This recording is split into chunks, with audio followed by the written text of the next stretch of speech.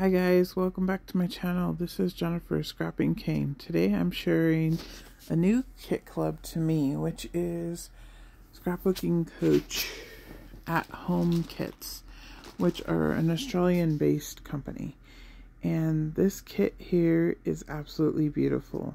Unfortunately, with mailing, I didn't receive my kit until just a couple of days ago. So I was only able to create this double page layout with this kit this month. Hopefully next month I'll have some time to work a little bit more with it and create a few more layouts. But today's layout is a double page layout featuring 5 photos that are approximately 50 years old. The 2 little girls are my sisters that are older than me and my mom when they lived in Chicago. My grandpa took the photos, and he was a photographer and loved to take photos of the grandkids.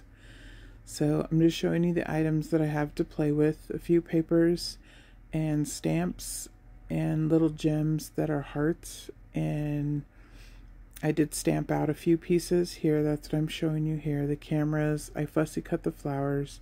The 1971 I stamped with the stamps. I fussy cut out the camera paper, and I'm going to place that on the right hand side down the side. I already fussy cut out the camera lens, and I decided to back it with the opposite side. And I took white acrylic paint and painted it with a dry paintbrush, and that's what gives you those brush strokes like that.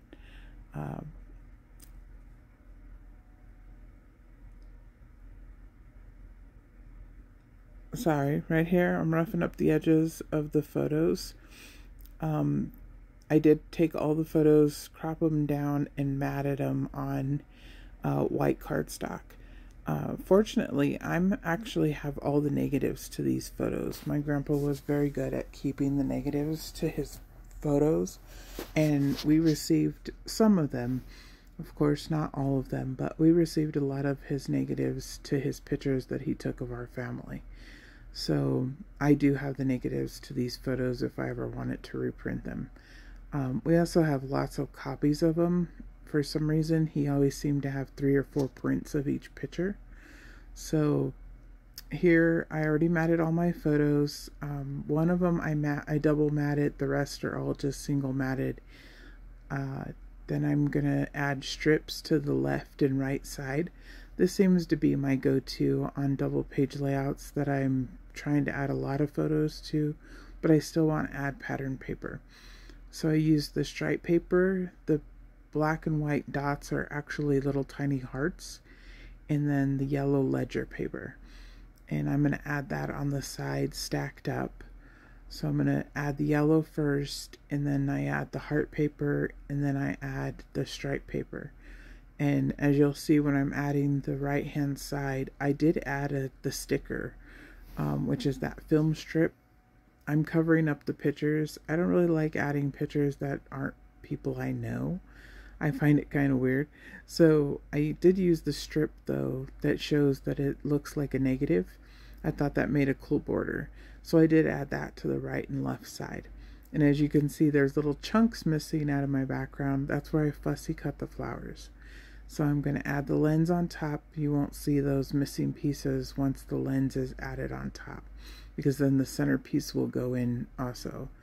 I was trying to add the lens enough that it would cover up most of the words, just because I didn't want it really to say a lot of just random words, even though you can still see them on it, but it kind of goes with the layout after all. I did double mat the picture of my mom and my older sister, not my little sister. She's sitting on the floor, and it was probably one of the first times, or the couple first times, that she was sitting by herself, because she's approximately about 5-6 months old in these pictures. So old enough to be sitting up, but probably just learning. And you can see the joy in my mom's face as she's watching her sit up. I really like these pictures. These are pictures that I would have taken my own self. So I kind of think that that's probably where I get my photography talent from, is from my grandpa. And then you can see my older sister, the oldest one, is laying on the floor, being a typical 3-year-old trying to get in on the baby's photos. So she's just playing around. You can see she's just laying there, and then she's smiling, and then laying there again. And he's probably trying to get the baby to smile at him. And she does eventually smile. And they are kind of blurry. Not really sure why that is. The focus is on the older sister, not the baby. But that's just the way he took photos sometimes. And here I'm stamping out photos are the, and it says Grandpa's in the gold letters, and then I'm going to put best below that. So Grandpa's photos are the best, because they really are. A lot of his photos still have a lot of the best color in them. They're not that faded red color that a lot of the 1970s and 80s photos are. So I really like and enjoy seeing his photos. I wish we had more. I know there's more photos somewhere in the family, but unfortunately we don't have them. And it's kind of a shame. I really wish we did. But the ones that we do have, I'm going to enjoy.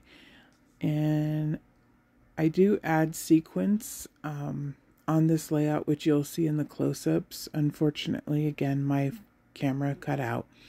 But as you can see, there's little sequins, and I did add some of the gem hearts at the end. I'm really enjoying working with these kits, and hopefully this next coming month in February, I will have another couple of videos featuring this kit club. Again, it's Scrapbooking Coach at home from Australia. Thank you. Bye.